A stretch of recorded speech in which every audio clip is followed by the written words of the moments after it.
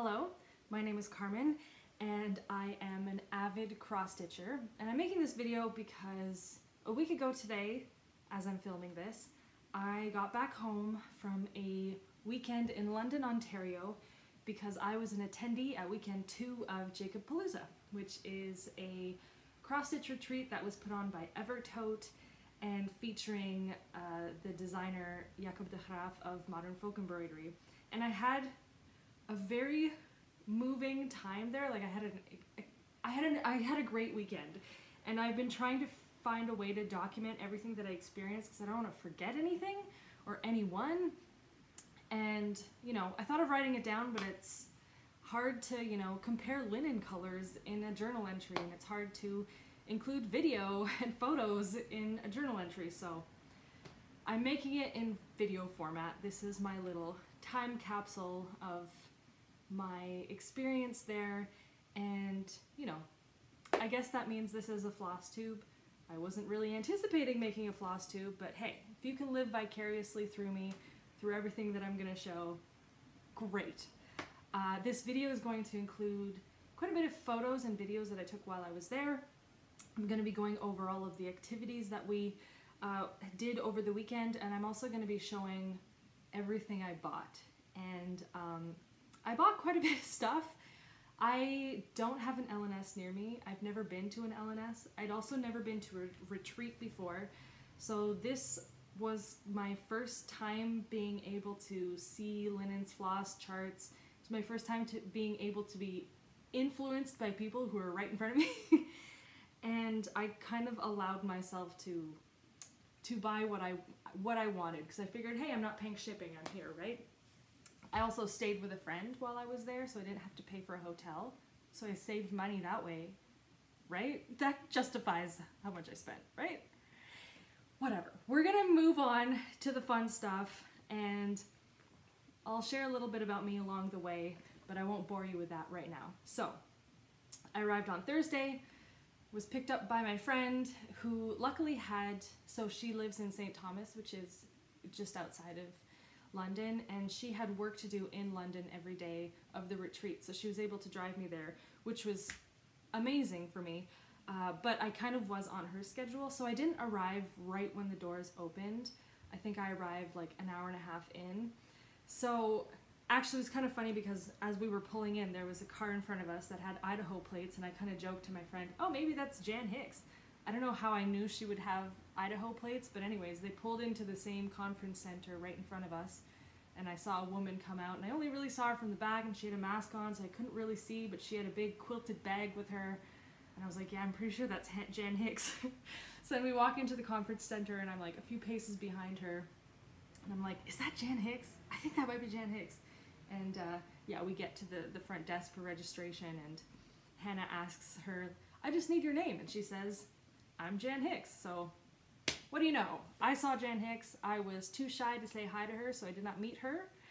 But I was in the same room as her, and that's not creepy at all that I'm talking about her right now. Anyways, Jan Hicks was there, and so anyways, I went into the room, and I didn't know anybody there. I have never met any of these people. Obviously, I know who Jan Hicks is, and I know who some of the personalities, you know, who are putting on the retreat are, but I've never met anybody, so it was definitely like first day of school jitters. I'm like, oh my god, I hope I make friends. I hope the cool kids like me. But I figured I would just like find a table that had an empty seat and ask if I could sit there, and it would be fine. But you know, it's like a little nerve-wracking. So I walk in, and I kind of turn a corner, and I'm seeing all these tables that look pretty full, and then I hear a voice beside me that's like, hey, sit down, you can come sit with us. And I was just like immediately adopted into this table with 5 lovely ladies. 4 of them came together from Sudbury. Their names are Marlene, Suzanne, Sandra, and Tracy. Sandra and Tracy are actually sisters, and they have, I learned that they are part of a needlework group, a stitchy group in Sudbury called the Northern Needleworkers, and I believe there are 13 of them, and the 4 of them traveled down together and sat together, and they just like adopted me into their table. And there was a 5th woman there who was not part of the group. She also was lonely orphan like me who came in without knowing anybody. And her name is Tracy. Sorry, her name is Nancy. Tracy is one of the women from Sudbury. Her name is Nancy, and she came from Maine. So it was the 6 of us at the table, and they had brought all sorts of like little gifts, and I got, you know, some chocolates, and I got like a little pouch to put things in, and needle minder, and counting pins, and skeins of DMC, and all these little things. And I don't have a lot of like cross-stitch gadgets, so I appreciated having some of those things, and I've been using them over the last few weeks. And I felt kind of bad because I didn't bring any table gifts. I didn't bring any gifts except for the smalls exchange, which isn't really a gift because you're exchanging something. But anyways, I felt kind of bad because I didn't bring anything for anyone. But I was very appreciative of the gifts that I got, and they were very generous, and they were such lovely ladies, and I really feel like they made the experience for me.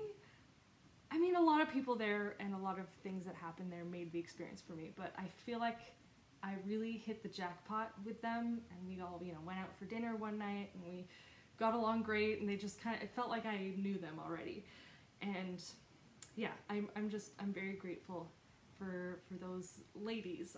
They were great. Anyways, so I sat down, and I have some notes here of everything that I want to talk about, because there's a lot. So, okay, so first I will talk about what came in the package that they gave us. And so, okay, I'll start with I'll go from the, you know, the nice stuff to the amazing stuff. So, first of all, in the little envelope that we got, there were 2, I guess, folders, pamphlets, little notebooks, or not notebooks, but just instruction manuals on the 2 workshops that we did on the 2nd day of the retreat. So how to do an open hem, which I have gone ham on open hems since coming back, and I'll show you that a little bit later. And also how to stitch Frisian letters. It's more so how to design Frisian letters, but I'll get more into that later. But these are excellent, excellent notebooks, and they're not notebooks, they're, what do you call this, like direction manuals? I don't know. They're really well done. They have nice pictures.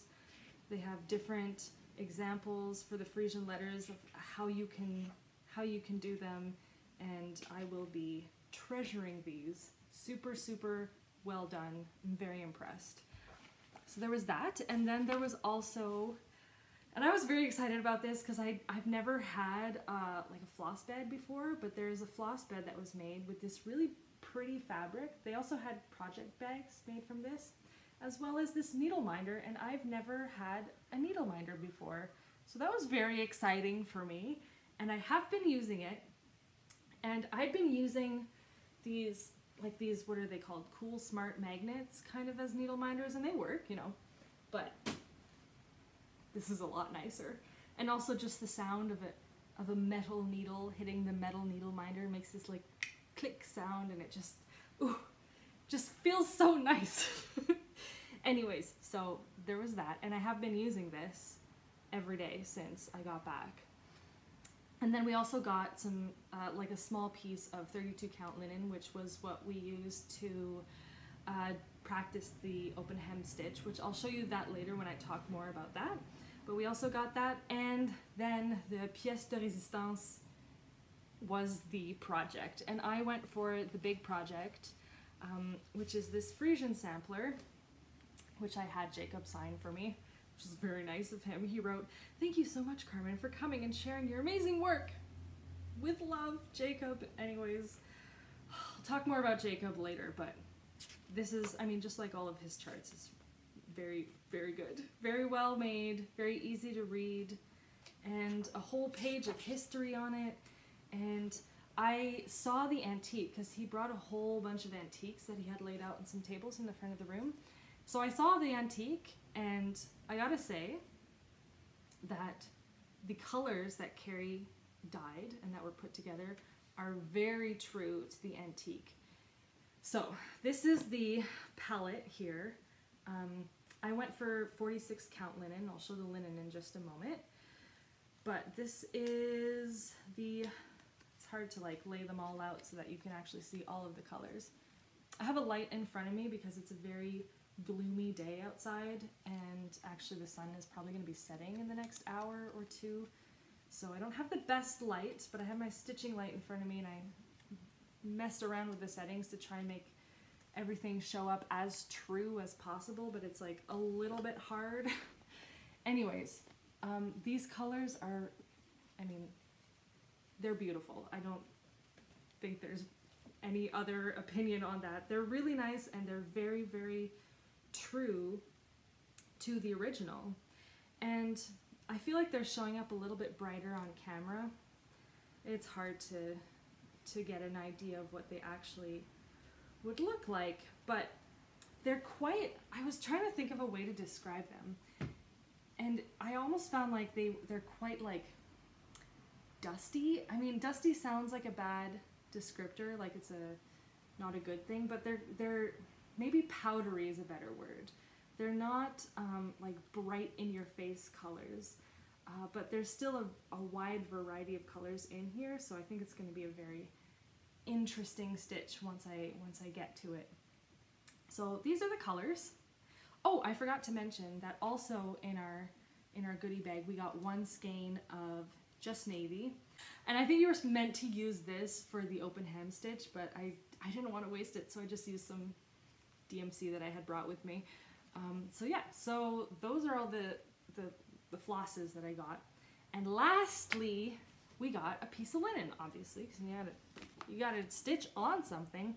So this is a new linen called Speculaas, and I went for 46 count. And hold on, where is it? I did actually start this project while I was there. It's hard to find. Okay, here it is. I made the teeny tiniest little start, which you probably can't really see because it's sort of tone on tone, but I just put the first 2 letters of the alphabet. I don't know when I'll get to the rest of it. I don't like to have a lot of whips going at once, so I would prefer to finish the things that I already have going before I start this, but I just wanted the satisfaction of being able to say, I started this at the Jacobpalooza retreat, and Jacob was in the room as I put these 2 letters in. So I did do the teeny tiniest little start. But this linen is new to the Roxy Floss range, and I think it's my favorite linen that she has ever dyed.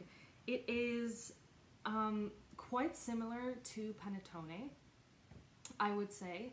I'm looking forward to whenever Carrie and Caroline are able to make a video on the notes from the workshop page, because I'm sure that they will talk about this linen, and I'm not an expert in color theory, but I feel like it's like, if you are familiar with panettone, and actually I have some 40 count panettone here that I bought later, but it's kind of similar to panettone. Of course, this is 46 count, the Speculaas, so it's not exactly the same, and it's a little hard to tell on camera, but I would say that the panettone is like a bit more brown and the Speculaas is a bit more gray, and maybe the Speculaas is slightly lighter and slightly leaning on the cooler side, and panettone is slightly warmer, but they're both neutrals. But anyways, Carrie and Caroline will probably have smarter ways of talking about it, but they are quite similar. So if you know and love panettone, Speculaas will probably be an interesting option for you too, and I think I actually prefer it. And Speculaas is a Dutch cookie. I grew up eating it. I am Dutch on my mother's side, and when I went shopping, I wanted to buy some more of it because I was like, this is so pretty, what is this? And actually Shiloh of Xstitch MD was talking to Daniel, who works for Evertote, and he was telling her how to pronounce it, and I thought he was like pulling her leg or something, because he was saying it was like Speculatius or something. And anyways, turns out that's how you say it in Germany, and then in Belgium it's called Speculaas. And to me, Speculaas is like the cookie butter spread, but I guess that's just how you say Speculaas in Belgium.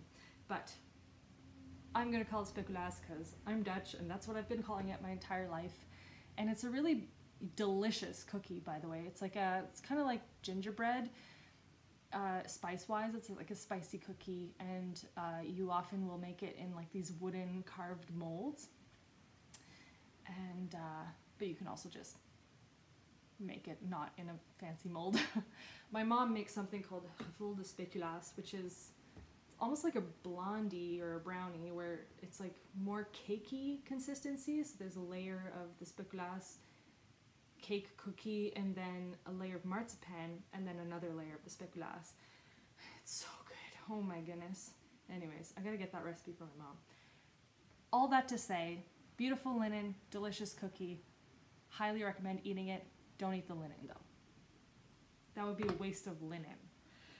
So that's the kit. That's what everything came with.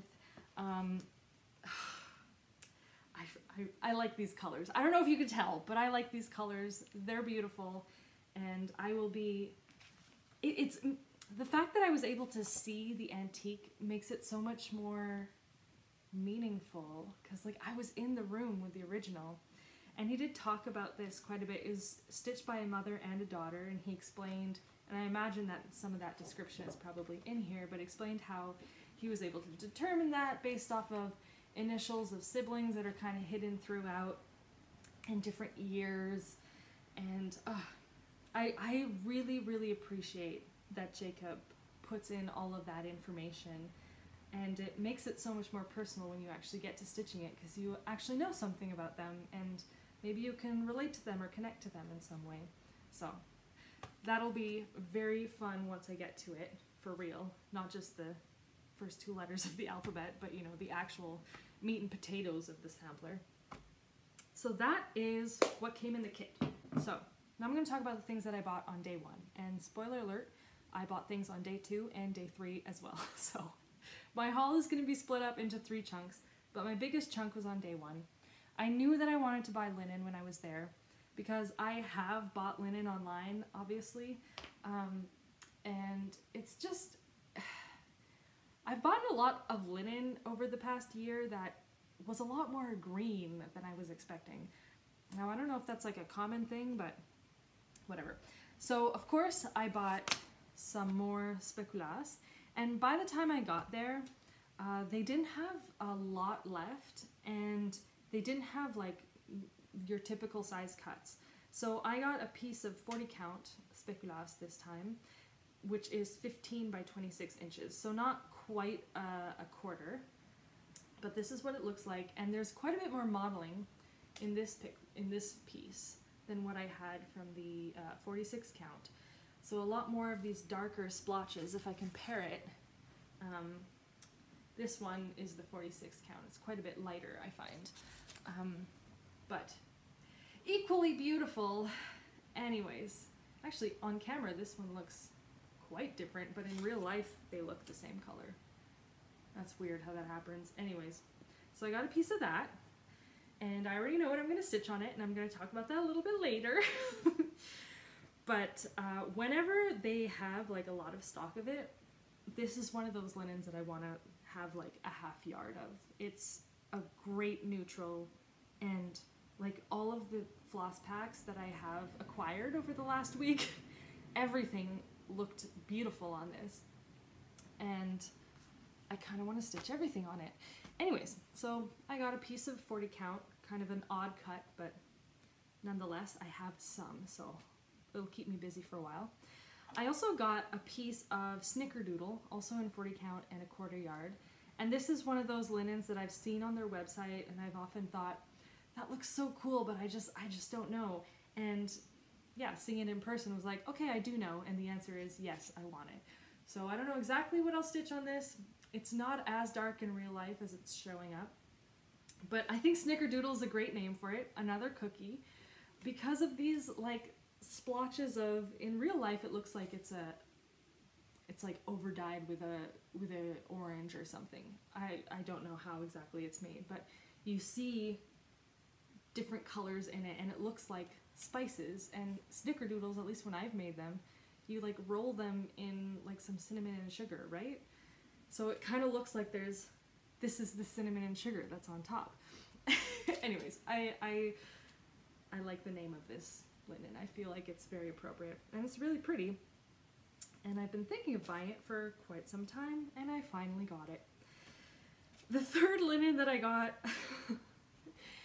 this one, it was a one of a kind. It's called Caramel Brownie, also in 40 count. I have no idea what I'll stitch on this. It's very dark, but it's so pretty. It was one of those ones where I saw it and I was just like, oh, I just want to wrap myself in it. It's so, so, so pretty. And I feel like this would be a really pretty, like monochromatic piece.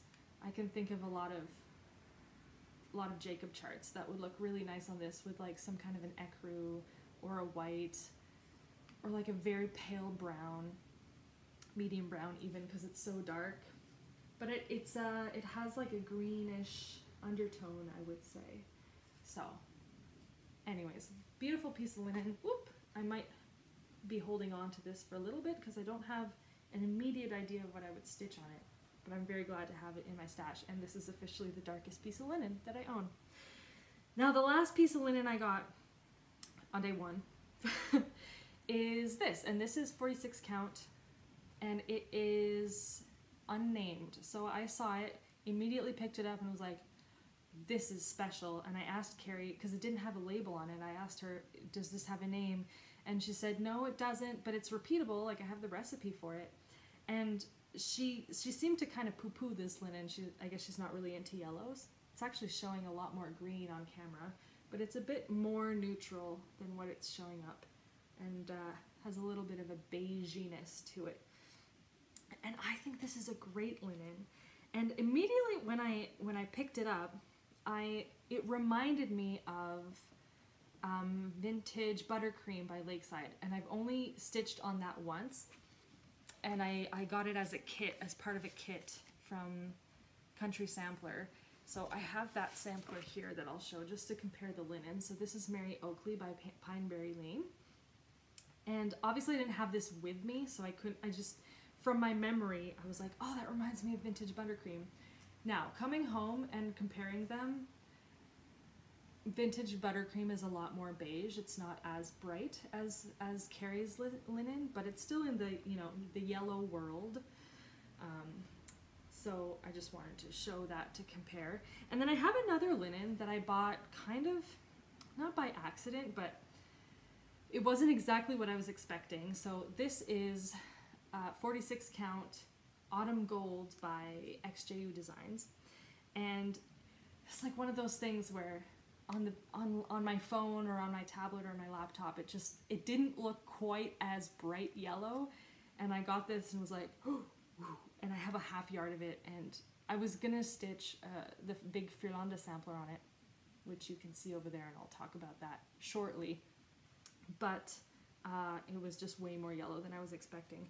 However, compared to Carrie's, it is, well, yeah, compared to Carrie's, it is very, very yellow and bright. And this is frustrating because it really, my light in my camera is not showing these true at all. Maybe that's a little bit better. But yeah, Carrie's, which is this lower one, is not as bright as XJU. If anyone has an idea of what I could stitch on this, I pretty much stitch samplers. And this color intimidates me a little bit.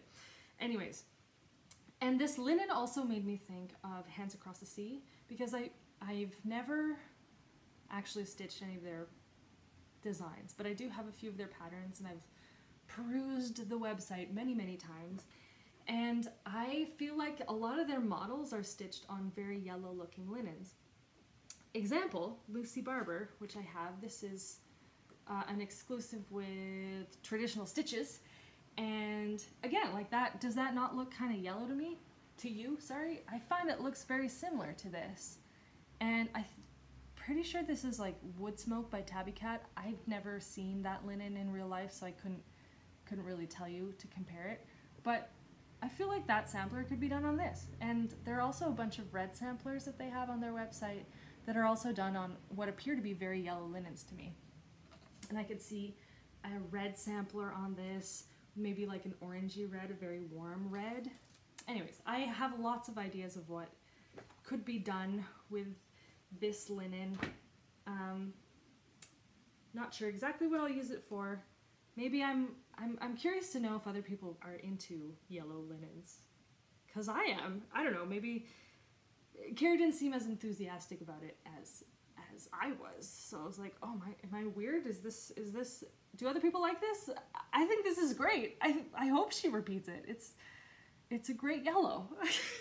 Anyway, so those are the 4 linens I got. But of course I didn't just get linen. I also got 1 skein of floss on that day. This is Green and Barrett. It might seem weird to just get 1 skein of floss, but I have used Green and Barrett before for a conversion I did that I will show later. It's in my pile of finishes that I'm going to show. And it's a very, very, very dark green. Like, this kind of looks black right now. And the truth is, in person, it kind of looks black too. But then when you really look at it and you have the light on it, it's like, oh wait, no, that's green. So I've been wanting to do a black sampler in Green and Barrett on a light linen, because then it'll look black, but when you really look at it, it has the secret. And the secret is that it's green. Anyway, so I already had some at home, but I didn't have enough to do a whole sampler, so I got another skein. Also, I bought a needle minder, and this, I think this was part of some kind of like exclusive kit a few years ago, but they had them for sale, and Caroline had mentioned that they would have them for sale. I don't know if these will ever be sold again, and I just have seen it online over the past year, and every time I see it, it gives me a little giggle, because that's Jacob with a needle. And I just think it's kind of silly and great. So I have that now too. And lastly, I got some charts. So I got Joan Sands, and he brought the antique of this, as well as his own stitching, because on the last day he showed his own stitching. And it was really cool to be able to see the original antique and the stitched model that he had done. Of course, I bought this before I saw either of those, but of course I have to do this. This is like a classic Jacob chart. Anyway, so I bought that. I got this pattern, Katrine and William, or Willem? No, William. And I don't know when I'll stitch this, but I will probably stitch this version that has the alphabets and just, I don't know, it feels very complete to me. That's another new-ish design of his. Actually, I think it's very new. I think he just released it, now that I think about it. And then the most exciting chart that I bought on that day was this one, which is the Red Stag Among Roses.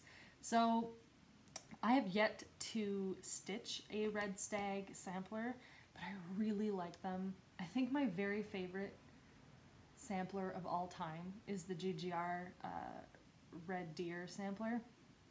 And actually he talked about that sampler in the talk that he gave later that day, because he actually bought an antique that is almost identical to it. And he showed it, and immediately when he showed it, I was like, oh, that's Red Deer from GGR. And then he told the story that he had like shown it to some people, and they were like, that's not, because he just bought an antique, and he didn't know about Red Deer sampler yet. And so I thought, oh no, did he buy like a reproduction, like somebody restitched it and sold it and pretended it was an antique? But no, it actually was an antique, and it is a little bit different. He showed side-by-side pictures of what he had bought and GGR's. And GGR uses the picture of the antique in their, like on the front of the chart, so you can actually see the antique that GGR has. And yeah, it's a little bit different. The name is different. It uses the same alphabet. It's like the same font, I guess. And there were also a couple of little details, like some colors were a little different, but essentially it was the exact same sampler. And he was able to, this is all from memory, by the way, so I might be like getting a couple of details wrong, but from what I remember, he was able to determine or hypothesize with some degree of certainty that the one that he had bought was the teacher of the girl who stitched the GGR version. And he was able to figure that out based off the ages of the people, and he was talking about how he can't really, you know, reproduce his anymore because it would like kind of take away from her sales, but he thought it would be cool if they could be stitched alongside each other. And he also talked about how it would be so nice to get both of the antiques in the same room, kind of reunite them in that way. Anyways, that's really special. So I guess they were, both of those samplers were based off of some kind of model or pattern and were stitched around the same time by people who probably knew each other, which is, it's like, again, the history. Once you know a little bit about the story of these people, it becomes so much more personal. And it's amazing that he has another version of that incredible sampler. And maybe there are more versions out there that we just don't know about in somebody's personal collection somewhere. Anyways, that is all the stuff I bought. After I paid for all of this stuff, I ran into Caroline, and I had never, you know, met her or talked to her in real life before. And then I saw her, and I was like, hey Caroline, I have to show you something. Because maybe about a month ago on the Evertote YouTube channel, her and Carrie started a new segment in their videos that they have named the Roxy Hall of Fame, where people can submit photos of their finishes where they used a Roxy floss conversion. And so they announced that, and I was like, well, I have one that I would like to submit. So I sent it, and it's the In the Garden of Holland, again, Modern Folk Embroidery chart. And I mentioned in my email that I would be a weekend too, and she said in the video, like, well, please bring it because I want to look at it. So when I saw her, I was like, I have to show you this thing, and of course she's like, who are you? But I told her, and she's like, well, you should put it on the brag table. And I didn't know there was a brag table, so I put it on the brag table along with my other finishes, which is what I'm going to do now. I'm going to show you my finished Modern Folk Embroidery pieces that I put on the brag table. So I'll start with In the Garden of Holland.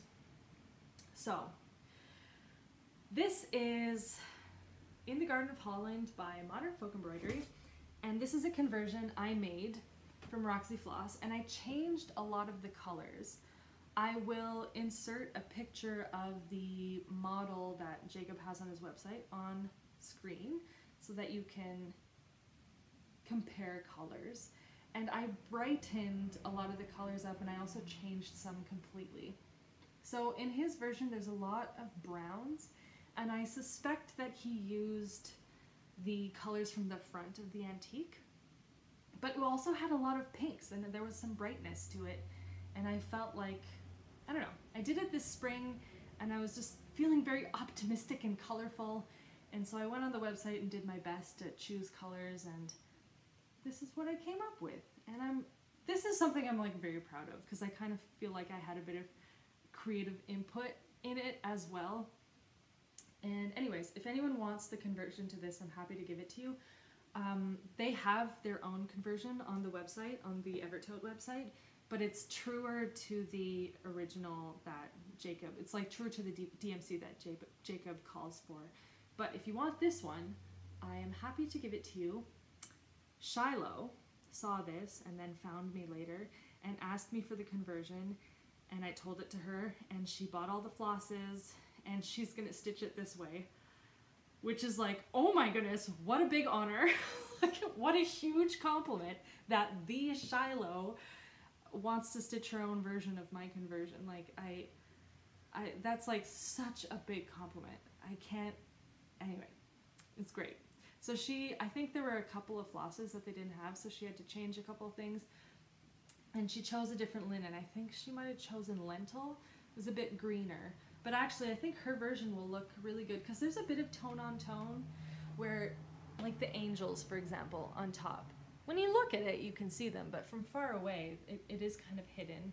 There's also some little animals that are on the houses that, well, it's getting very washed out right now because of my light, but those are also kind of tone on tone. And personally, I really like tone on tone, because I feel like it forces you to interact with the sampler in a different kind of way. Like, you see a sampler when you're this far away from it, and then you see all this extra detail when you're close to it. And yeah, it like forces you to view it in a different kind of way. Like, look at this motif. It's like, you wouldn't even notice that it's there from far away, and then you step a little closer and it's like, oh, there's even more than I thought. So yeah, that's my In the Garden of Holland that I did this past spring. So that went on the brag table. Next I'll show this. So this is Swedish folk cushion. And this I stitched on 40 count sand by Fiber on a Whim.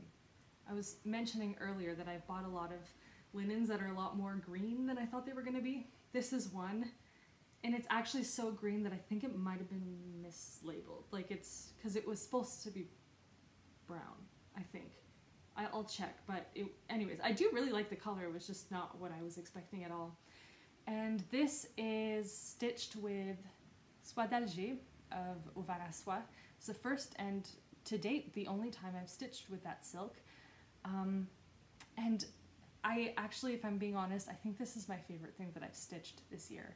It's maybe not the flashiest thing, but I loved making this, and I love the colors together, and it's just so, I love this man's pantaloons. Look at those pants. There are so many things in Jacob's charts, and also a lot of the antiques, where the guys are wearing these funky pants, and I love it. It's so cute. Anyways, this, I actually wanted to talk about this because this is an older pattern of Jacob's, and I feel like people sleep on some of his older patterns. Like, obviously I think it's normal that there would be maybe a bit more excitement for the new thing that comes out because we haven't seen it yet, and a lot of people are stitching it, and then you get to, you know, maybe participate in a stitch along, or if it's something like his stitch alongs where you can choose your own colors, it's fun to see what other people are doing. But there are some sleepers, I think, in his older patterns that I never really see people stitching.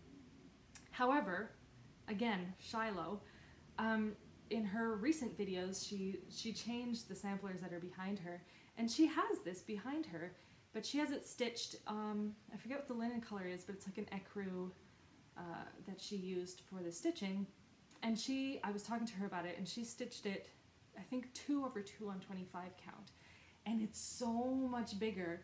The first time I saw that, I did talk to her about it later, but I saw it in her videos before we met. I saw it and I recognized it, and I was like, what is that? And I was like, oh my god, I've stitched that. It just, somehow in the different colors and the different size, I almost didn't recognize it immediately. And I only stitched this like 6 months ago, so it's not like I would have forgotten it by now. But anyways, a few people actually, when they saw my finish, they were interested in stitching it themselves. So that's, again, like such a big compliment. But also a big compliment to Jacob that he's consistently been putting out great patterns for years. Like, I think this came out like 10 years ago or something. It's not a new pattern, but you can get it on his website. I think it's like €6 or something. It's really not very expensive at all. And the next one I'm going to show is, so when Jacob put out his gigantic Vierlande sampler, he also put out some smaller ones. Of course, when I saw the big one, I wanted to stitch it right away, and I wanted to stitch it on 46 count, and I wanted to stitch it with silk. So I had to wait for the materials to come, but in the meantime, I needed to like I needed my fix of Vierlande sampler, so I stitched his medium Vierlande with materials that I had in stash, just to, you know, keep me going. So this is his medium Vierlande. I stitched this on porcelain, 40 count, with chalkboard, which is the coolest black ever, because it's kind of gray and it has a green undertone, and I've stitched with it a few times now, and I love, love, love, love, love that color. That's like definitely in my top 5 favorites in the Roxy Floss line. On a scrap piece of porcelain, actually this was the offcut from the piece that I had used for in the Garden of Holland sampler. So that went up there too. I started stitching this the day it came out, and I think I finished it like in a few days, because I just obsessively worked on it when it came out. Anyways, so that's that. And then I do have one other finish, but I didn't put it on the brag table just because I'm giving it away, and it has some people's names on it, and I don't know, just for their privacy, I felt a little bit weird. And I've actually covered up their names with some scrap linen, which is why there's that happening. But this is his AIO 1844, I think. I don't remember the year. And it's a honing sampler, and I did quite a lot of changes to it. I personalized it. So this is being given away to somebody I know who last year had a huge year and lost a child and had a child, so it's kind of a birth and a memorial sampler. And the animals on top, I designed those. I'm particularly proud of the loon, and they represent the family members, and there's the date of birth, and then I just covered their names. But the rest of it is a honing sampler, and this was the first reproduction sampler that I had done, and I finished it in January, and I still haven't mailed it to her. I just haven't been able to like let it go. Anyways, I got a picture with Jacob, and I told him about this, and I showed it to the designer. I'm now showing it on Flosstube, and I think I'm finally ready to mail it off to the person it was intended for. But I mean, I still have the pattern, and I would like to stitch this myself. The original reproduction, I wouldn't stitch it this way, but I would like to stitch this again. So this was stitched on 36 count dirty porcelain, 1/2, with again chalkboard, and the red is Falu red, which again is one of my favorites from the Roxy line. And even though I much prefer stitching on 40 count, I do like how sparse it looks on 36. I think you would still get a bit of that effect on 40, especially if you're stitching black on a white, but I like how lacy it looks, and how it almost looks more fragile when you can see the linen through the X's. I know some people don't like that and they prefer a better coverage, but I quite like this. And it's gonna be hard to let go of this. And also the fact that it was my first sampler. Like maybe my first sampler should have been for me and my second sampler could have been a gift, but it's fine. I've stitched plenty of samplers since then, and I think I'm ready to let it go. So that's my other finish that I brought. Another finish that I have that I didn't put on the brag table is this. So this is the Hanseatic Pin Pillow by Modern Folk Embroidery, and this is another one of his designs that I think it came out in 2015, and I just don't really see people online stitching it, but it's a wonderful, wonderful pattern. There's a lot of stitching in here.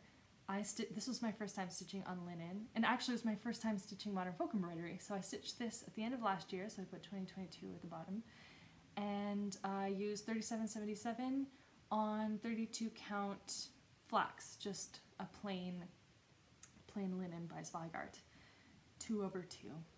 And I watched some tutorials online on how to make a biscornu and figured it out, and so that I also have that. And I just realized that I never actually showed you my whips. So I brought 2 whips with me, which are actually my only 2 whips because I'm pretty much a monogamous stitcher. I find it quite overwhelming to have many things going at once. So I'll start with the one I'm less excited of the 2, and that is the stitch along for the year. Now, I didn't actually work on this while I was there. I worked on it a little bit on the train on my way over, but I felt self-conscious because I felt like I was taking up too much room and there was somebody sitting next to me, so I didn't really do much work on it, but I have worked on it since I got home. So, and I left it in my scrolls because I'm not quite done October's portion. I just need to fill that out, and then October will be done. But yeah, this is the 2023 stitch along. Now I am stitching this on 36 count 2/2, and I started this in January, and I started stitching again pretty much a year ago, almost to the day. And I learned when I was a kid. My aunt taught me how to do it, and then once I was in high school, I was too cool for school, so I stopped. And then a year ago, I wanted to make some ornaments for some of my colleagues, and I just like I started stitching and then I found patterns and then I just like I went down a rabbit hole and I haven't come out of the hole yet, and I think I'm quite good in this hole. I'll stay here. Anyways, so in the beginning of the year I did a lot more experimenting with different counts and stuff. I didn't know exactly what I liked. I've since learned that I like 40 and 46 count. I've never stitched on anything higher. I'd be interested in trying that. I don't own any kind of magnification tools, so maybe I would need that for like 50 or 56 count. I don't know. I'm okay for 46 for now. Maybe in a few years I won't be. I don't know. But anyways, so I bought 36 count linen and I used ecru in 294 DMC, 2 strands over 2. And I've since learned that I do not prefer stitching with 2 strands of threads. But you know, at this point I'm not going to start it over, so I'm just kind of dealing with it. I also learned that stitch-alongs are probably not for me because in the beginning of the year I found it so difficult to stop every month. Like I was so excited about this pattern that I wanted to keep going, but like, you know, I'd done my 4,000 stitches when I got to this point and I wasn't allowed to stitch anymore until February, and I had that feeling for the first few months where it was frustrating for me to like feel like I needed to stop. And of course, like, there are no rules, you don't have to do that, but I'm kind of neurotic, and once I decide I'm gonna do something some way, like I have to do it that way. So I wasn't able to just stitch it at my own pace. And then later in the year I had kind of the opposite problem where I understood that 36 with 2 strands was not really for me, and also I'd stopped and started so much that I wasn't as excited to get back to it, because then I kind of felt like I would get into a flow, and then right when I would get into the flow it was time to stop, and like stopping and starting kind of like removed some of the joy for me. Anyways, I have stuck with it anyways, just because, again, I'm a rule follower, and those are the rules that I decided I was going to follow. But we're almost done, we're almost at the end, and I love how it looks. I like how 2 strands looks when it's done. I find my stitches don't look quite as nice, and I also find on 36 count it's hard for like my tension, like you can pull the thread and the linen threads will get warped and you have to be a bit more careful. I actually find it much easier to stitch on 40 and 46 count because it's a tighter weave. That's just me, but I do love how it looks, and I'm really excited to see this completed because I think it's going to be beautiful. And I'm actually thinking that I will probably finish it with a hem stitch, which I learned how to do this weekend, and seems very appropriate for a Modern Folk Embroidery pattern. And my other whip, and this is what I worked on the whole time that I was there, is the big Vierlande sampler. So this is AKGIT, what is it, 1833, AKGIT. That's not what her name was. Anyways, while I was there, I stitched, ooh, this is kind of hard to do. So I stitched this motif, I stitched like all of this area. And I really, really, really wanted to be able to stitch the name and the year while I was there, and I did manage to do that, so I'm pretty happy. And this is pretty much the halfway point on this pattern. So once I finish this motif, there's another small one that goes underneath it, and then I'll be done page 10, and there are 20 pages. However, I've already gone past those first 10 pages because these motifs are on the following pages. So I'm pretty sure I'm already past the 50% point. I don't use Pattern Keeper, so I don't really have any way of knowing for sure how far along I am, but yeah, I'm done this. And also Jacob brought his own version of it, which he hasn't completed. He has it just about the same amount done. And his is on an even finer count. Oh yeah, so this is 46 count light hazelnut by XJU. And the floss is NPI silk 993, I believe. It could be 998. They have 2 blacks. It's the blacker. It's the darker of the 2 blacks. I think it's 993. Anyways, and this is such a breathtaking sampler. I mean, look at that.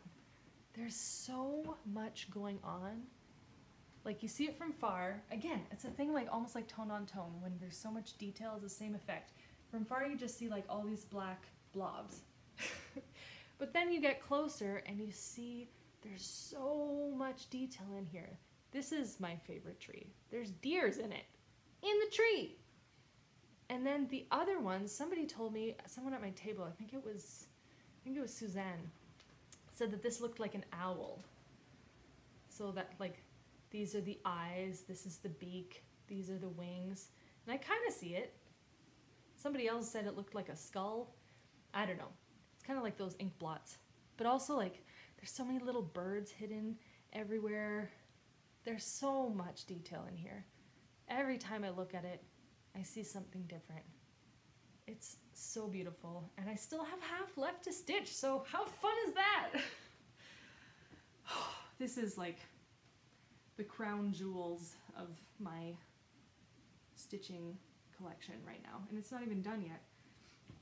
So I'm gonna leave that here so I can keep looking at it as I continue to film this video, because it's so nice. And I ironed it today for this video. I hadn't ironed it before, and it now looks even better than it did.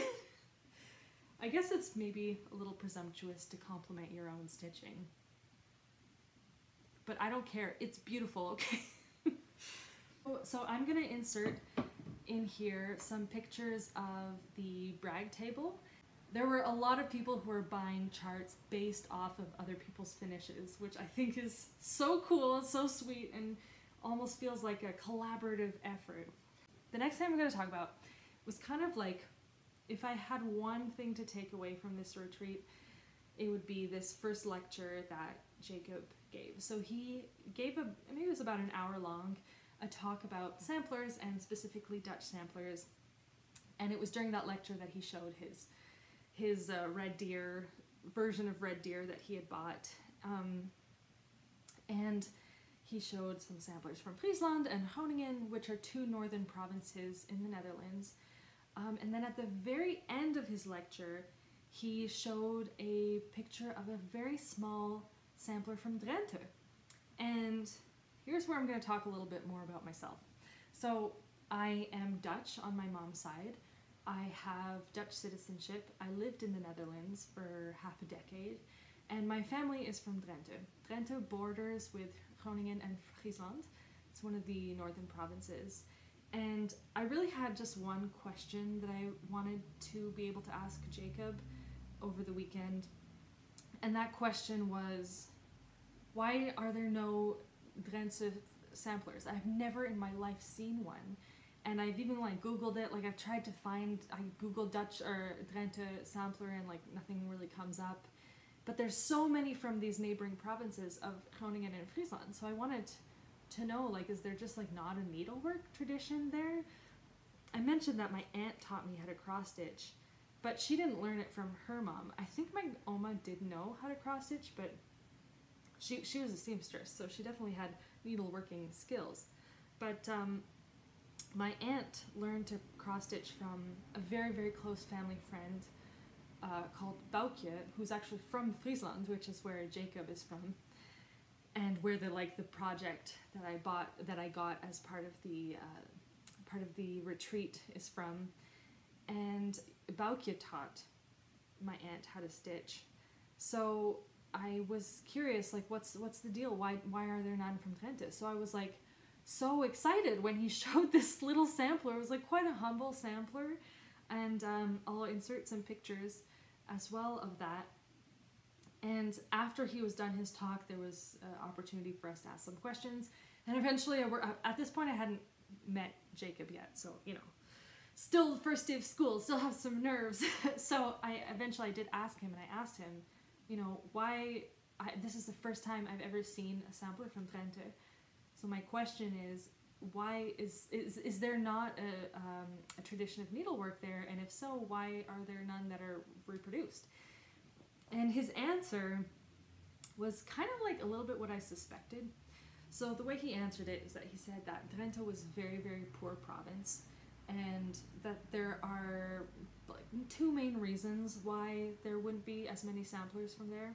He did mention that there are Groningen samplers that maybe are attributed to people from Groningen, but that were actually stitched in Drenthe because there were some rich farming families that also, like, they were from Groningen, but they did farming in Drenthe as well, I guess. But still, they were Groningen, families from Groningen.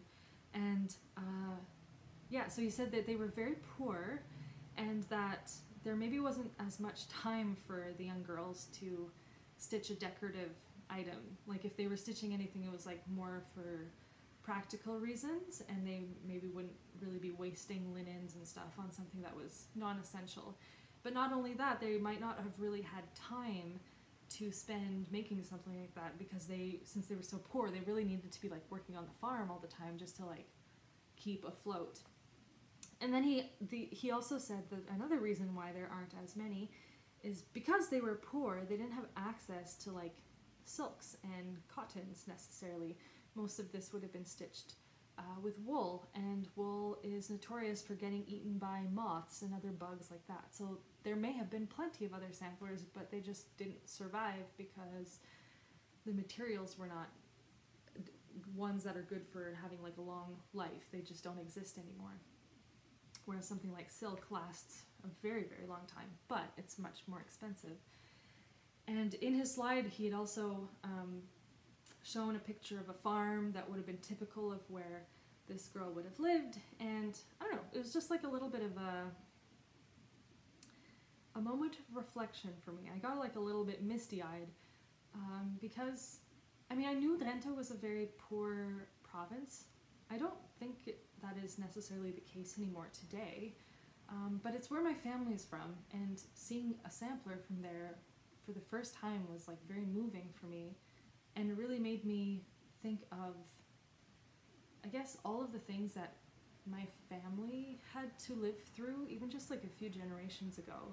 So just so that they could survive, which in turn led to me existing. And it was a little bit surreal to be in this room, like having taken time off work and, you know, just spending a bunch of money on linens and stuff to support a hobby, while just a few generations ago, my family was like just surviving. They were doing a lot of labor, not work. I see a difference between labor and work. They were doing a lot of labor to just to exist, so that, you know, a few generations later I can be in London, Ontario, pursuing a hobby, like something so non-essential. And it just, I don't know, made me feel a lot of gratitude towards them, and reminded me that had I been born 200 years ago, I would have been growing up in that humble farm in a small village in Drenthe. And actually, like, that's the origins of a lot of us, and I think we maybe get swept away by stories of like the more elite classes and stuff like that, and I think that's, you know, normal to be interested in all that, but at the end of the day, most of us come from the farm in Drenthe, or its equivalent. And I don't know, just felt very grateful for my ancestors who I've never met and who I will never be able to thank. So anyways, it's a little bit about my family. My family moved, it's actually the same story on both sides of my family, they just came from different parts of Europe, but my mom's side of the family moved to southern Ontario after the Second World War, and there are a lot of Dutch people and people with Dutch heritage in southern Ontario, and a lot of Dutch people settled there.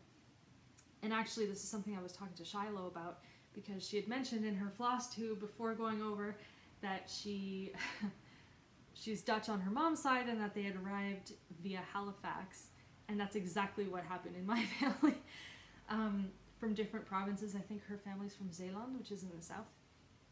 But anyways, I was talking to her about it, and then she mentioned her dad, who's Italian, and I was just like, wait a second, my dad's Italian. Like, are we related? What's going on? Are we distant cousins? Anyway, but yeah, that's a little bit my connection to Dutch samplers. Anyway, so after that, we had the opportunity to go to the front of the room and talk to Jacob, and he had all of these antiques laid out, and I took tons of pictures. And you know, actually I'm going to insert a short video that I took of the table of antiques right here.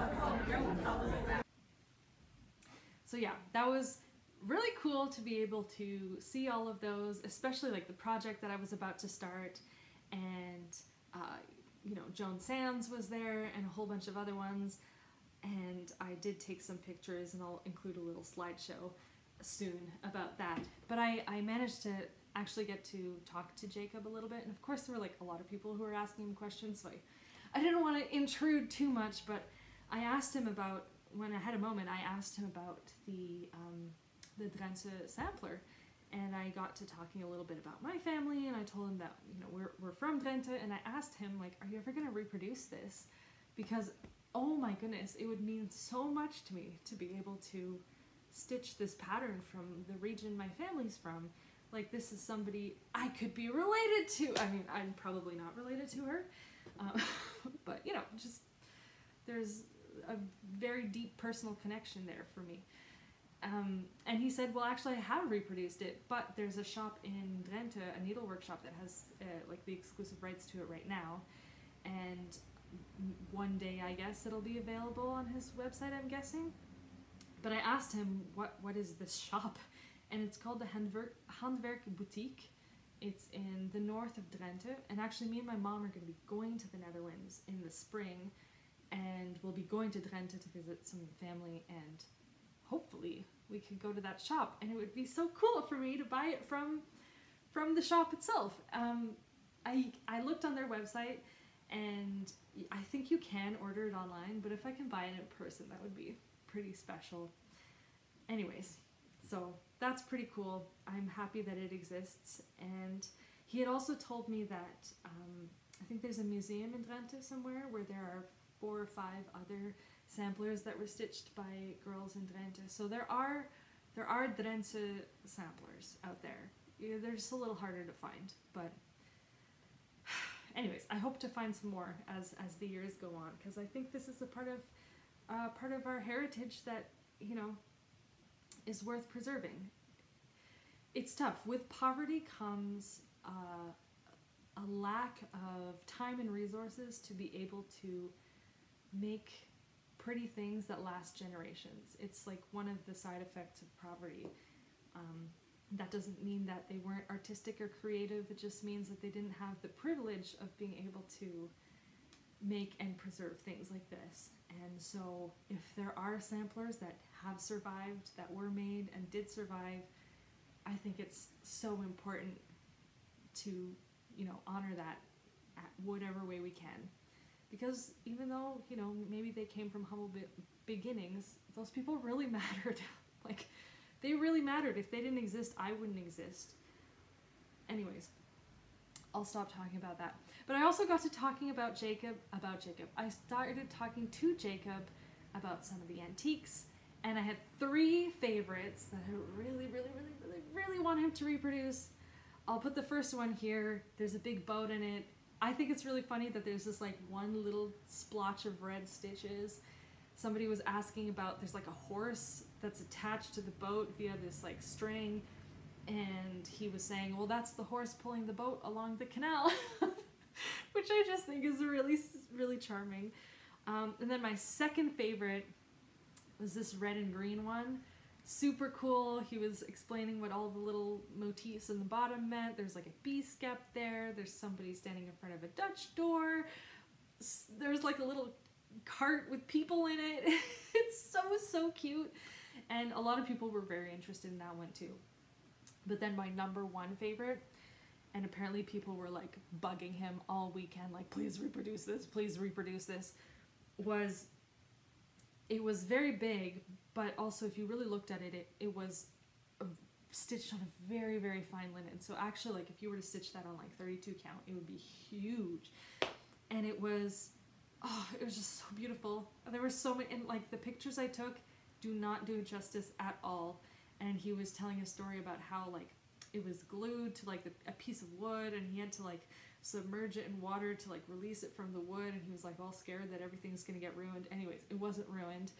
And he told me that a lot of people have been asking for him to reproduce it, but he also said, like, I think some people might be underestimating how big and involved it was. There's a lot of specialty stitches in there, and it's huge. But there's these like little birds in the corners of the border, and I would really, really like it if you were to reproduce that one. Oh my goodness. Anyway, also, like, there were some that had girls and boys in them with these like red and black uniforms, and again, I'll insert pictures of that. And he was saying that that's the uniform that orphans in Amsterdam would wear, but that there were also maybe orphanages around the country that also used those uniforms. Really, really cool bits of history that I learned just by able to be talking to him. And at some point somebody was asking about borders, and he said that people would stitch borders from memory, or like use those patterns to like stitch the cuffs on something from memory. And somebody was asking, like, how can you do that without a pattern? And he was saying, well, it's like, you know, knitting, it becomes, you just remember the patterns and you've done it a million times, so you remember. And then I kind of interjected, because I was like, oh, or like playing an instrument, you just remember where your fingers go because you've done it so many times. And then when I was talking to him about where my family's from and stuff, he was like, are you a musician? And it started a whole conversation about music. I'm a musician, I play the cello, I have a job in an orchestra. And it's just something I've noticed about through watching Flosstube, is that there are a lot of musicians who stitch. And he's like, he himself is a musician. He had an album there that was being sold, and he has friends who are musicians. He was talking about his friend cellist Caroline Lavelle, who I've been looking up because I'm curious now. And yeah, great love for music. Obviously, if you've watched his videos, especially around Christmas time last year, he like was writing his own songs and recording them. Big music lover and a very musically gifted person. And Caroline used to be a flute teacher. There's a lot of stitchers who are musically inclined. And yeah, and I think he was very excited when he found out I was a musician. We got to geek out over some music stuff. Anyways, a question I also asked him while I was at the table that I wanted to mention, because he had one of the samplers that people were asking about. He actually had, I think he'd already charted it, but he didn't want to release it yet because I think he hadn't finished all of the research for it yet. And I asked him, do you like withhold from publishing things because you haven't finished your research? And it seems, and the way he answered, it seems that like the research seems almost as important to him as the chart itself. And it's something I really, really respect about designers who include history about the reproductions that they publish. Because for me, like, that's, of course it's nice to stitch a pretty thing, but if I know who the person was and what their life was like, it just, you relate to them so much more, and you feel for them, and then you're not just making a pretty thing anymore, you're connecting to this person, this human, and you're honoring them by recreating something that they made in their youth. And I think that's so special.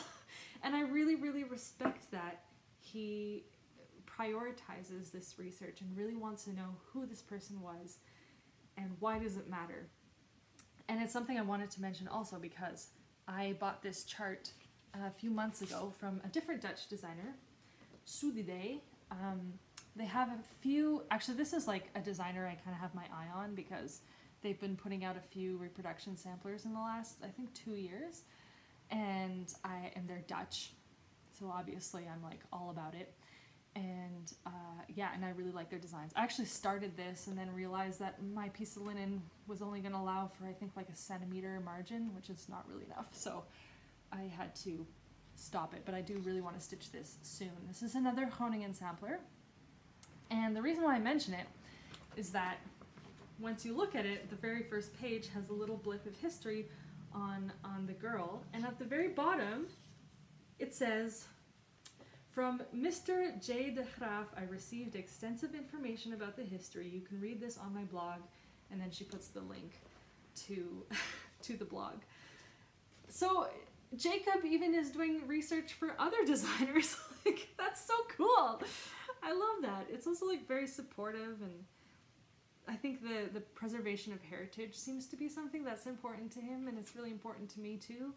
And yeah, I really, really admire him. I think the work he does it's fun because we get to stitch these pretty things, but it also, like, heritage-wise and culture-wise, I think it's so important, and I'm so grateful that there are people like him, but also Idee, that are preserving that in a way, in such a fun way, because then I get to remake this. Like, look how pretty that is. And it's not too big either. Anyways, and it's also a very nice chart. And yeah, I should stitch this like ASAP, because I even started it and I had to stop because my linen wasn't the right size. Oh. Anyways, I think that's all for day one. I'm going to insert a slideshow of more close-up pictures of all of the antiques, and I'll be back to talk about day two.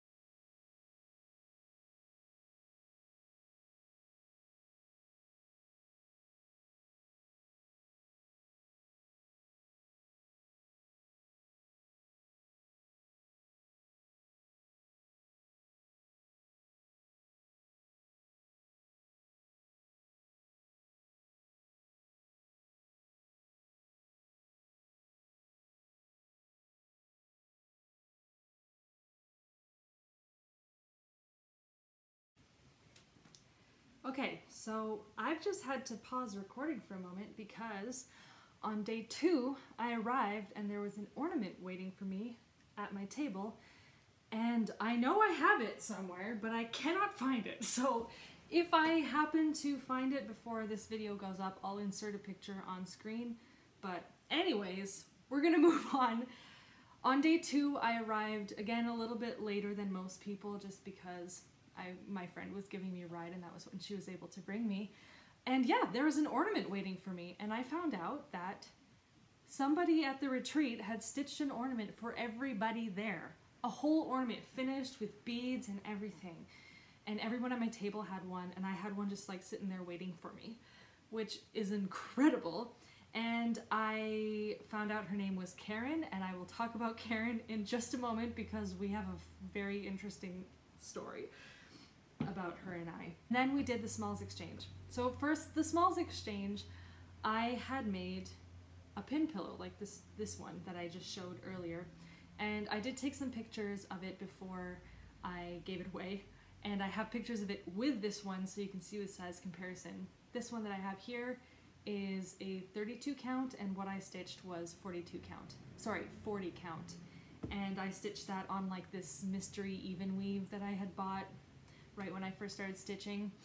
And actually I have it stitched here as well because I am going to, obviously I haven't finished it into a pillow yet, but this is going to my mom. It was actually her 60th birthday yesterday. So the only difference is on the one that I gave away, it said 2023, and this one says 1963 for my mom. But yeah, this is, again, the Hanseatic Pin Pillow. There's a lot of stitching in this. I have now stitched this 4 times. It's beautiful. It makes such a great gift. My mom has seen this one many times, and every time she sees it, she keeps telling me, oh, that would make such a great gift. I would love that, Carmen. And it's like, okay, yes, Mom, I get the hint. I'll make you one. Anyway, so this is going to be it. She's not going to see this video. Anyway, so that was a smalls exchange, and I got this really cute jar with, what would you call this? Like the lid has a little stitched thing on it, and it was made by Elisabet May, and she used phthalo red, one of my favorite reds, on, I think this is, oh, she doesn't say the count, but I'm pretty sure this is 32 count. And this is a motif from the 2018 Stitch Along, and she put, you know, MFE 23 and then EM, her initials. And of course I wanted to meet her, and I took a picture with her, which I will insert. And I was at her table and I was chatting with her, and you know, I was like, what do you do? What do I do? Anyways, and I was explaining that I was a classical musician. And she was like, oh, you should talk to Karen. Karen's a musician. So Karen's the woman that made the ornament. So I turned around, started talking to Karen. And Karen is a music theory teacher and a piano teacher, and she corrected the RCM exams. Like, this is all like really nitty-gritty, nerdy classical music stuff. And she's from London, and as she's talking, I'm thinking, I wonder if she knows Fiona. So I have this old roommate that I lived with when I was living and studying in Montreal. Her name is Fiona. She's also a cellist, and she's from London, and she did a minor in music theory, and she also played piano very, very well. And she was talking, and I was like, you know, the classical music world is like kind of small, especially in Canada. Like, people kind of know each other. And so I just asked her, like, hey, do you know who Fiona last name is? And she was like, oh yeah, she's a cellist. She lives in Paris now, blah, blah, blah, blah. And I kind of had to interrupt her, and I was like, I'm sorry, Fiona and I like lived together for 3 years, and she's one of my very, very good friends. So yeah, Fiona used to study with her, and I think Karen is like friends with Fiona's family and like goes to their house sometimes. And I'm like very good friends with Fiona, so, and then I asked her if she knew who my music theory teacher was from when I was in high school, and they also know each other. So I got a picture with Karen, and I sent it to Fiona with zero context, and Fiona was very confused and probably assumed that we were at some kind of music-related conference, but no, we were at a cross-stitch retreat. Anyways, so very small world.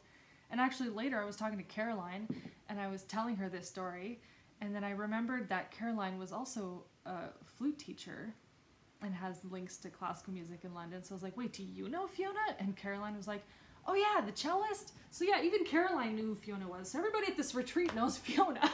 Fiona should have come. I don't think she cross stitches. She does knit, and she did knit me a pair of socks once, which was very cool. Anyway, so that was kind of cool. Ooh, and then we learned how to make a hem stitch. And this is where I went ham. So I'm gonna pull out my hem stitch thing. So we finally had to take out our hem stitch booklet, and Jacob had made a video that was projected where he showed how he was doing it, and he mentioned that there was going to be like a mirror image version of it on his website for left-handed people. So that makes me think that maybe that video is on his website. I should check, because it was a very easy to follow video, and he was also explaining how it worked. And we had that piece of 32 count linen, which we were supposed to use to practice this, and I managed to do it while I was there. And as I mentioned, I did not use the just navy floss that was given to us, because that is just too precious to waste on something like this. So I used some DMC that I had, and it looks really weird with red floss, but I did manage to do it. And there are a couple little boo-boos that I made, but this was great practice. And after we were doing it, he was going around the room and asking people, and people were asking him questions, and he was just helping people and telling them they did a great job. And he's very nice and encouraging. I don't think he had a bad thing to say about anything or anyone. He's a lovely person. Anyways, so I finished this while I was there. Something I've been wanting to learn how to do for a while. Modern Folk Embroidery has a video on her channel where she explains how to do this, but she does it in a different way. And he talked about, like, I think mitered edges is what it's called. Apparently that's not typical. So you do kind of have like these cushiony corners. And I asked him about this, I think it was the previous night, like, what do you do with this once it's done? And he said that, you know, you might like wrap it up and put it in a basket. You're not necessarily framing it, but that you can frame it. And how that works is that it would be like sewn onto another piece of fabric. and that piece of fabric is what would then be pinned and laced onto a piece of foam board. And that this kind of creates, like, instead of a mat, it creates that same effect of a mat, that there's just like a fabric border around the piece. Anyways, it's actually really not that hard. It took like a minute to kind of wrap my mind around how to do it, and of course it's like a little scary to pull threads, especially if you've already stitched something. Like, I don't really care if I mess this up because it's just scraps, but yeah, it'll take maybe a little bit of courage to do this to your finished piece. But he explained also that usually this would be the first step. You would do this before any of the stitching, and then you would stitch on it. So, and that's why there are things that are maybe not perfectly centered, and sometimes the stitches go over the border because they miscalculated how much space they had. So anyways, and actually he was working on something, he was stitching something, which I'm going to talk about in just a moment, a very exciting project that came out while we were at Weekend 2, and he had actually already cut the threads. He hadn't done the hem yet, it was in a frame, but he had cut the threads already. So I guess he counted really carefully before he even started stitching, which is an interesting way of doing it. I don't think I would do it that way because I don't trust that I would be able to count properly, but I guess it does take the pressure out of accidentally cutting the wrong thread once you've already spent all of those hours stitching something. Anyway, so that was what I did. But I noticed on my second favorite antique, and I'll insert a close-up picture of the border there, that there were actually 2 rows of holes. So when I got home, I still had a little bit of extra 32 count linen, and I studied those pictures and I kind of figured it out. And this time I used white thread, so it looks a lot nicer. And it is almost the same thing, but I did this extra second step where I wrapped the thread around the bottom row, and then I was going back and forth between the 2 rows. And what that ended up doing, and you can tell especially in the corners because those squares are really wonky, that it sort of warped the linen threads, and like they're like, the holes should not be one on top of the other, they should kind of be staggered. And because I did that second step, it kind of like pulled the threads in a weird way. So anyways, I didn't have any more 32 count linen, but I just skipped that second step with this swatch. I have a few swatches to show you. I've been really having fun with this hem stitch, and I skipped that second step, less work and looks better. And it's essentially the same thing. If you know how to do the hem stitch Jacob's way, you just pull out 2 rows of threads and you wrap around, it's hard to explain, but you wrap around the inner edge, and then when you do the second step you wrap around the outer edge, whereas with the original you're wrapping around the same row of holes. I don't know how to explain this. Anyway, so I figured that out. I was very proud of that because I think this would be a really nice finish on something that doesn't have much of a border at all. Like, there are samplers that don't have any border at all, and then this is nice because it kind of substitutes for that, whereas something that maybe already does have a border doesn't need that extra embellishment. So this is a swatch that I also did that has just the classic hem stitch that he showed us, but with white thread now instead of the red thread, and that would be also really nice. And I really want to try this on something that I finished that maybe I don't care that much about, just in case I mess it up. But yeah, so I did that, and then on the last day he had a table of his own stitching, and I noticed that there was a different kind of finishing that he had done on some of those that I was very interested in, and I'll insert a close-up picture of that. And that is scarier because you're really cutting very close to the edge of your stitching. So if you make a boo-boo there, you're in big trouble. Like, there's no going back. At least with the other hem, there's like, you know, an inch of fabric that you can mess around with, but this, it's like you're a few threads from the end of your stitching. But I was very brave, and I managed to figure out how to do that too. So this is the weird corner, so I'll cover that one up. But yeah, that's how that works. I managed to figure it out. I, again, don't know that I would have the guts to actually do this on any of my finished pieces, because imagine your stitching goes all the way to there and you have like 4 or 5 threads of wiggle room. That takes some bravery. And then I did a variation of that where I just like didn't cut the threads all the way, and so you end up with this fringe just for fun. I think this could look cool on something, but I also think it might be a little bit tacky. I don't know. Also, maybe like the linen threads would get kind of fluffy after a while, so I don't know. It was just for fun. I made some swatches. I'm gonna keep these just to like look at and study. And I also don't want to forget how to do the hem stitch if I don't do it for a while. Anyways, that was the hem stitch.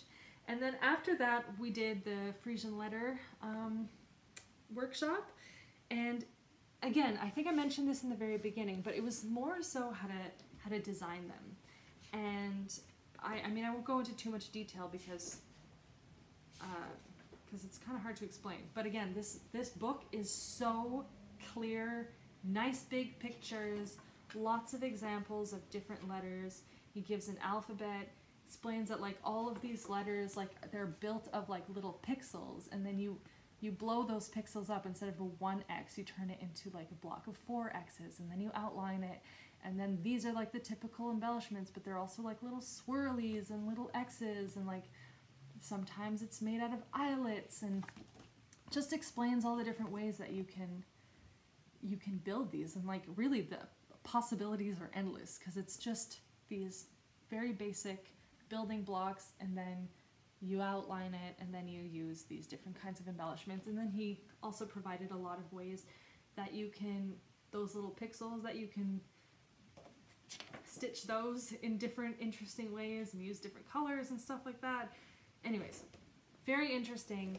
Possibilities are limitless. And yeah, at the end of the day, it's mostly just crosses and some backstitch, so it's not a difficult thing to stitch. I mean, a lot of the examples here also have eyelets, but you don't have to do that. But eyelets are fun. I like eyelets. I only stitched them once, but I had a great time. The next thing I want to talk about, okay, so then Caroline took the stand and started telling a story about Laura from Brenda and the Cereal Starter from the previous week. And if you've seen other floss tubes, you might already know this story, but briefly, Jacob helped her to find an antique sampler that is from Friesland, and it's like her first sampler. I think he actually bought it for her as a gift, which is a very nice gift. Oh my goodness. And she actually brought it to weekend 1, so I wasn't there for any of this, but while he was there, he charted it and reproduced it. And Caroline had already been running a fundraising effort for 2 charts, the AIO, which is actually, it's this one, as well as Love Gains. And I think all the proceeds from that were going to a church that is next to the Evertote workshop that lets them use their parking lot. And she's noticed that they're like feeding the poor and just doing a lot of work and being very humble about it. And she was very touched by that and wanted to find an opportunity to raise some money for them so that they could, you know, continue that, which is beautiful and wonderful that she thought to do that. So she was already raising money by selling those charts. But then in weekend 2, they decided that this chart that Jacob had just charted based on Laura's Frisian sampler, all the proceeds of that would also go towards that fundraising effort. So of course everyone then ran to the cash register and ordered it. It's a PDF, and it's now available for everyone on the Evertote website. And there was also a floss pack, which I obviously got.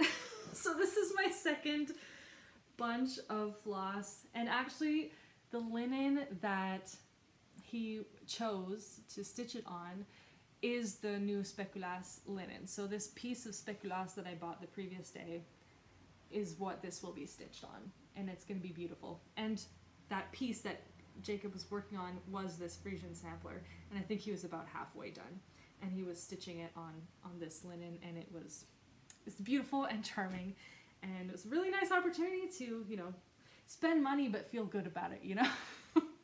So I will be stitching that pretty soon. It's not a big sampler at all. I think I could get that out pretty quickly. Another thing I bought on day 2 was this piece of linen. I think this is called Candy Apple. 40 count, another quarter yard. And this is a linen I would have never bought, but Nancy, who was sitting at my table right next to me, and I will insert a picture here, in the Smalls Exchange, she got this little red ornament, and it was so cute and beautiful. And I was like, oh my goodness, I want to make 20 of those and put them on a tree. Imagine 20 of those on a Christmas tree. Anyways, but you need a red linen, right? So I got red linen. I would never have bought this otherwise. It was, again, being in a room with people and seeing other people's finishes gives you ideas, and I will be making that ornament. Maybe not this Christmas, or maybe I'll make them throughout the year next year, and then I'll have them as gifts for people. But this is a beautiful linen for Christmas ornaments. See, I'm always thinking about doing samplers, and I wouldn't do a sampler on this, but yeah, sometimes you gotta make ornaments as gifts. I've done that plenty of times. And then it's great to have this gorgeous, like, cherry red, like maraschino cherry. I love it. Anyways, so ornaments will be made with this. I have to figure out how to finish that heart, but that's another Jacob chart, and I'm gonna figure that out. The other thing I bought, and this is the last thing I bought on day 2, because I was a little bit more frugal, I guess. I also got this project bag, and this is the same pattern of linen, or sorry, of fabric that the thread bed was made from, but this has a different colorway. It's white and beige, and this is beige and black. And I saw this on the website a while ago and thought it was beautiful. I used to do a lot of lino cut printmaking, and this kind of design it looks like block print. It's beautiful, and of course it comes with a little notions pouch, and it's actually a little bit bigger than the other project bags that I have. I have 3. Actually, you know what? I have them right here. I'll show them to you. They're all from Evertote. So this is, I think it's called Loon Toss. They were selling these, and then by the end of the weekend there weren't any at the table, so I don't know if they're sold out or if they just sold all the ones that they brought. But here you can see, same width, but a little bit higher, a little bit longer, sorry. And you know, this fits my 10-inch Q-snap in it, but it's very tight. And this just has a bit more space. So I really like this size. And just in case you're curious, the other bag that I have, I forget the name of this one, but it was on sale on their website a little while ago. And same thing. So I now have 3 bags, and they're all Evertote bags. So I clearly have a shop and a designer that I really like. Honestly, this whole retreat and everything about it just felt like fate for me. When I started cross-stitching again, it was about a year ago, and I was interested in cross-stitching because I liked the activity, the process of it, but I also, what I stitched when I was a kid was like, I feel like they were maybe Dimensions kits or something, I don't know exactly, but they came from Michael's, little kits of like an animal, you know, backstitched in black, and I just wasn't really into those kinds of designs. And I think had I known that stuff like this existed, I probably would have kept going. But I wasn't into that kind of subject matter anymore. I grew out of it and felt a little bit, I don't know, I guess a little childish. And then I was a teenager and lost interest in that kind of stuff. But anyways, when I got back into it a year ago, I was like, I'm sure that there is somebody on YouTube talking about cross-stitch. Like, there's a community for every little niche art form on the internet somewhere. You just gotta find it. So I almost like was looking for Flosstube before I even knew what Flosstube was. So eventually I found some people talking about it, and then very quickly I got in my recommended videos, a video of Jacob's. And it was actually the name of his channel that got my attention, Modern Folk Embroidery, because I was like, that's exactly what I'm interested in. I'm like interested in heritage folk designs for the modern person. So I think even before watching his videos, I just Googled Modern Folk Embroidery, ended up on his website, and like just my jaw hit the floor. I was like, yes, this is what I want. Like, this is totally up my alley.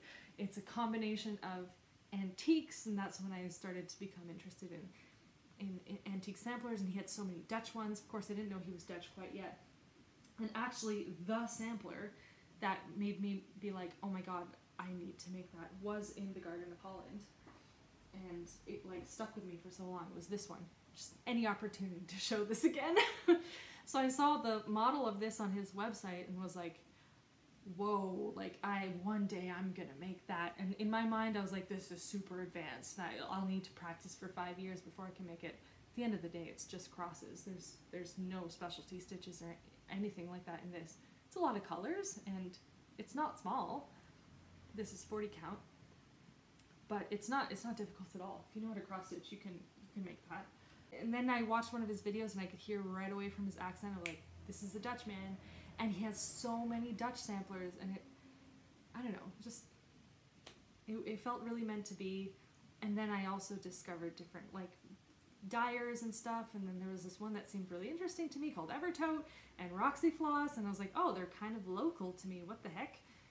And I mean, London isn't that close to where I live in Quebec, so it is a bit of a journey to get out there, but it's somewhat local comparatively.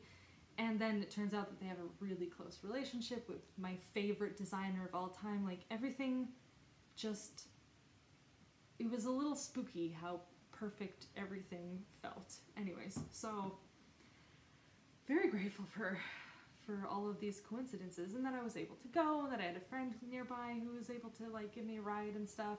And then Karen was there, and we both know Fiona, and Caroline knows Fiona. Anyways, it was very, very special. Oh, there's one last thing.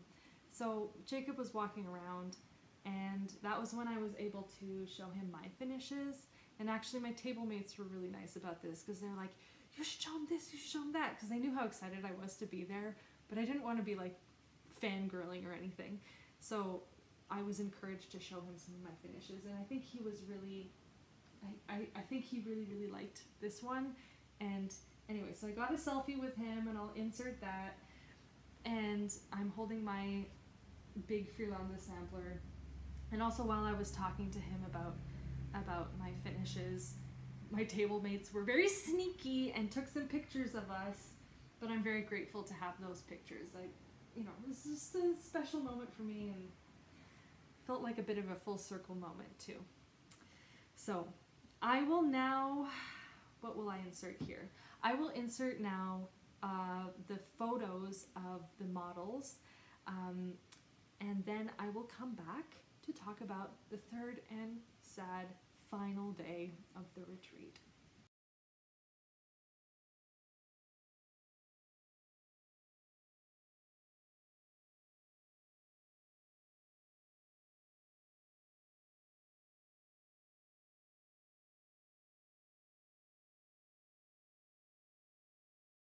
All right, day 3. Again, my friend graciously drove me to the convention center, and again, I was one of the last people to arrive, but I did manage to get there. This was the shortest day. We finished at noon, and this I feel like was the first day where I actually like had the guts to like go and talk to people a bit more.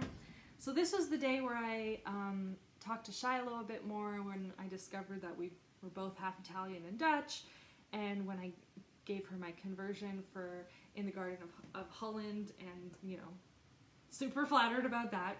But also I had been talking to Carrie about a conversion for this red stag sampler that I wanted to do, and she had earlier during the retreat, she had made a conversion for someone, but I think she like didn't write it down, or she took a picture of the flosses but it wasn't quite correct. Anyway, so there was a bit of confusion over which flosses I should have, but I ended up buying, first of all, half a yard of panettone because just because you need to, you need to have panettone. But I also bought, I think in the end it was 16 skeins of floss for the conversion for red stag, and then I got to my table and I wanted to figure out which floss corresponded with which DMC color, and I was having a hard time figuring it out. I am very glad that I checked, because it turns out that what I had bought wasn't quite right. So I went to her and I asked, like, well, I can't figure out what corresponds to what, so can you help me with that? And it turns out that, I don't know exactly what happened, but I bought, first of all, too much floss and not quite the right colors. So anyways, we went through all of that and fixed some things, and in the end, I ended up with a couple of extra skeins of floss that I was able to just like exchange for whatever other color I wanted. Anyway, so this is the color palette for the red Stag Among the Roses. And again, I'm going to try to set these up so you can actually see them all. It's a little bit hard. And Evertote has a conversion, because I actually emailed Caroline when I got home, because I was like, maybe you guys, like, because I know that Carrie hadn't written it down. So I was like, in case you want this conversion that Carrie spent all this time making for me, here it is. And then she told me that they had actually made another conversion that was slightly different, because I think there's some one-of-a-kinds in here. But anyways, I'm sure they're all equally great. So these are the colors, and again, it's like getting a little bit washed out with this light, but they are so nice. They are so nice. Oh, that's really, really washed out. The brights are very washed out, but these ones are pretty accurate. But like, yeah, this like, it's frustrating. But anyways, in the original bunch of flosses that I had bought was this color, which is called Goodie Blue Shoes, and also powdered up, which did remain in the floss pack. And these two colors, when she pulled them off, I like grabbed them and I was like, oh, these colors are so pretty together. And she said that they're like part of the same like color family. And oh, I really hope that it shows up properly. Okay, if I stand a little bit further back, it's a little better. But these two colors alone are so pretty. So in the end, when I had extra skeins that I could exchange, I ended up just I almost said kissing this one. I ended up keeping it. I did not kiss it. Not at the retreat. I'm just kidding. I have not kissed any skeins of floss in my life. Anyways, I kept it because it's so pretty, and I feel like there are so many Jacob charts that are like, even like his stitch along for this year. Like, imagine that in these two colors. Like this, oops, it's upside down. Like, imagine these two instead. These two colors that really complement each other. I'm all about these colors. So this blue is kind of, I would describe it as like a greenish, grayish blue, and quite unsaturated. And obviously in two different shades, darker and lighter one. But it's a very cool blue. It's sort of accurate. This is sort of accurate to what the colors are. But yeah, beautiful, just beautiful. I don't know what I'm gonna use this skein of floss for, but I wanted to keep it anyways because it's really nice. Anyway, so there was a question and answer period with Jacob. In the last, hour or so of the retreat, I wanted to go up to the front and say goodbye to the antiques one last time, but to my surprise, they weren't there, and actually instead were a bunch of his finished works, as well as a couple of whips that he had. And I took a little video of that when nobody was around, and I will insert that here. Like, what is that?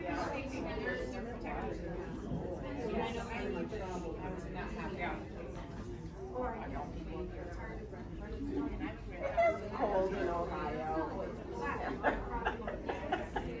I can't be dramatic. It's not snowing yet, so I still got sandals on. Right? Well, higher 50s all the way home. From here. Your chair like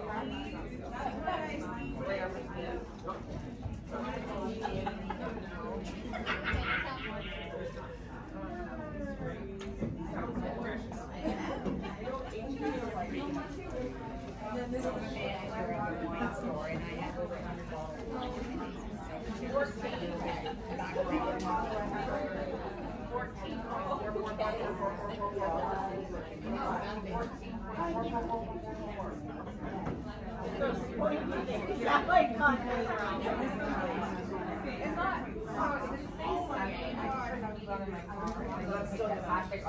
I'm just nervous about who's changing my own.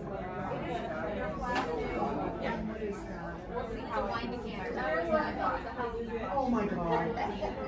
The passenger side is like that is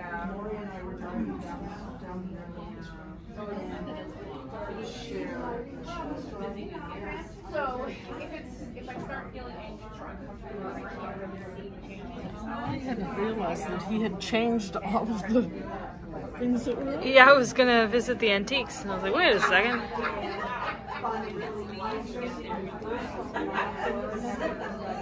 Like I got earbuds. She's waiting to go to. She's they were popular. That's the thing, and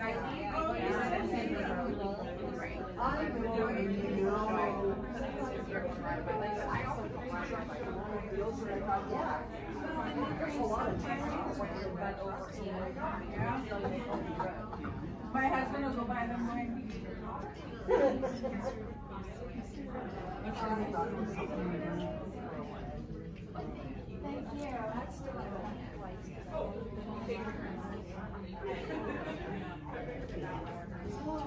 And then I thought, get her for this year.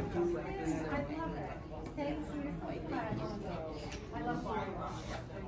They're just incredible. Yeah.